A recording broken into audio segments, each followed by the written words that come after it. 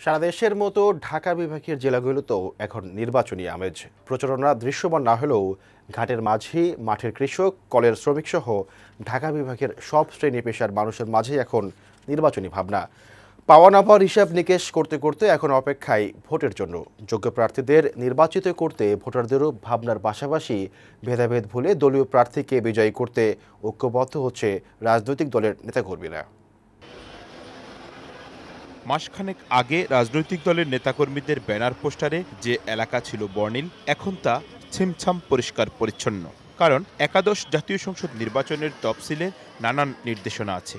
আচরণবিধি ও নির্বাচনী আইনের কড়াকড়ির কারণে এখন প্রচারণাও বন্ধ। শহরের মোড়ে মোড়ে এখন রাজনৈতিক দলের প্রচারের স্থানেই শোভা পাচ্ছে বিভিন্ন বাণিজ্যিক প্রতিষ্ঠানের বিজ্ঞাপন। আগে হালকা পাতলা ছিল, এখন এটা উঠাইলে। সাধারণ ভোটাররা বলছেন তারা অপেক্ষায় আছেন একটি সুষ্ঠু নির্বাচনের, যেখানে তারা নিজেদের পছন্দমতো প্রার্থীকে নিজেরাই ভোট দিতে পারবেন। সঠিক ও যোগ্য প্রতিনিধি নির্বাচন করে ভূমিকা রাখতে চান সাধারণ ভোটাররাও। গন্ডগোল চাই না, আমরা যে সুস্থ নির্বাচন চাই। মনেতে যারে চায় তাকে ভোট দেন। এদিকে ক্ষমতাসীনদের অনাকাঙ্ক্ষিত দৌরাত্ম্য এখনো কমেনি বলে অভিযোগ করেছেন জাতীয় ঐক্যফ্রন্টের প্রার্থীরা।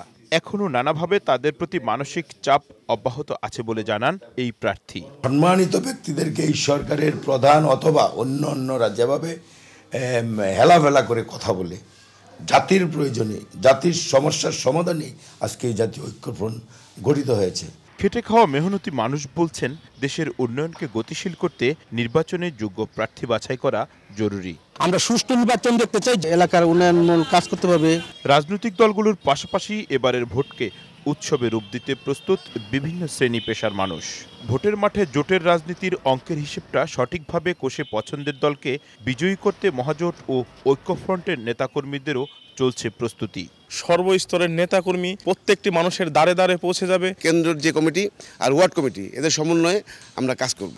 ভোটের দিন যাই আমরা ভোট দিতে পারি নাই গত বছর, গত টাইমে, এইবার দিমু, সুষ্ঠু ভোট হলে দিমু। বৃহত্তর ঢাকা বিভাগের সবগুলো আসনেই বিরোধী জোট ঐক্যবদ্ধ হলেও মতভেদ আছে ক্ষমতাসীনদের মধ্যে।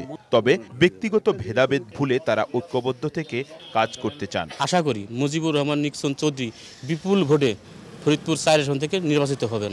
ভাঙ্গা সদরপুর চরভদ্রসনের জনগণ কোনো অবস্থাতেই তাকে ভোট দেবে না। আমাদের আওয়ামী লীগকে আবার ক্ষমতায় নেওয়া উচিত এবং আমাদের নিতে হবে। সাধারণ মানুষের মনকে জয় করে নিতে চাই। একাদশ জাতীয় সংসদ নির্বাচনে মহাজোট ও জাতীয় ঐক্যফ্রন্টের প্রার্থীদের পক্ষে একাট্টা হয়ে কাজ করতে জোটগুলোর অন্তর্ভুক্ত দলগুলোর নেতাকর্মীরা নিজেদের মধ্যে বোঝাপড়া গড়ে তোলায় ব্যস্ত এখন।